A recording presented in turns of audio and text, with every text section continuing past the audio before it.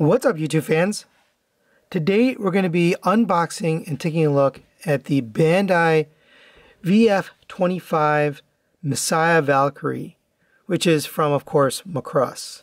So there is a little bit of crossover here with Transformers because the original Jetfire toy design was a Macross design. But this is not that. This is a different style jet. I think this is a premium style toy. But anyway, it says take off Macross worldwide. Got some nice shiny packaging there. Here's the back. You get all the product shots. Of course, you get the girl walk mode, you get the jet mode, and then you get the robot mode. And we'll see what we get here inside. Now we're going to transform it here. I have to kind of figure it out, but we're going to at least open it and check out what we get here. Now, I've never owned one of these. I owned I think it was a Bandai VF-1S, which is, of course, the version that Jetfire is based on. It was a really cool figure, but I wasn't into collecting the Cross. But this is very similar packaging to what we get with, like, Solo Chogokin line. Nice, thick, big book here. Let's take a look at this. I'm going to have to open it anyway. And since this was sent to me by Mr. G. Tony, I might as well look at the manual because he likes to see the manual. Really nice quality book here. There's all the accessories.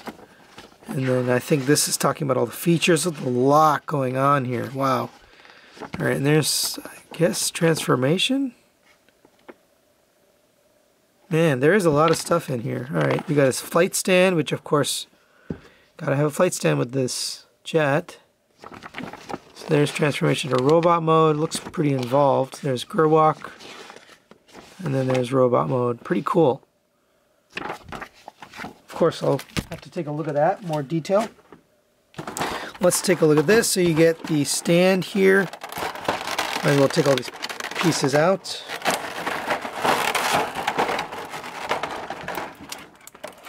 And like I mentioned, I haven't handled one of these since VF-1S.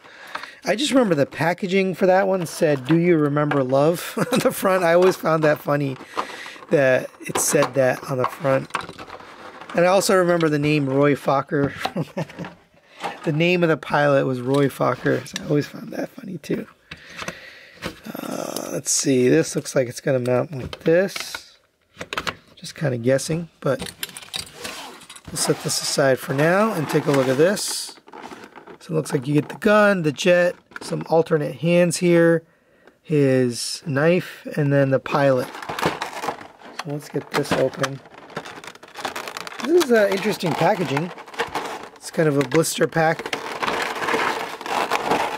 It's got those little things to keep it together. So let's see. Here's the little pilot. Very simple. I assume that fits in the cockpit.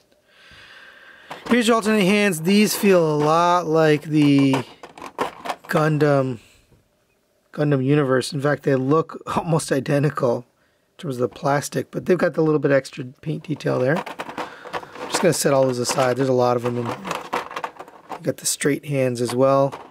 I guess they're for saluting. I'm not even sure. And then you get the gripping hands there. So we'll set those aside. You get the sword, which is painted in green and black. Here's his gun. And that's painted in purple, green, and then bronze for the handle. Kind of looks like a fish, the way it's designed. We'll take a look at that. And here is the jet. Pretty cool. It's got some protection here for the wings, so we'll just set that down. So here it is. Pretty cool. It kind of feels like, how do I describe it? It's got some die cast in it, but it feels sort of like other Bandai premium products. But there's also a feel of the plastic is a little thin, but it is hefty, this whole thing overall. Oh, you can open up the cockpit. That looks really cool. Yeah, I definitely have to check this out and figure out all the features. I know there's a lot. There's a lot that this can do.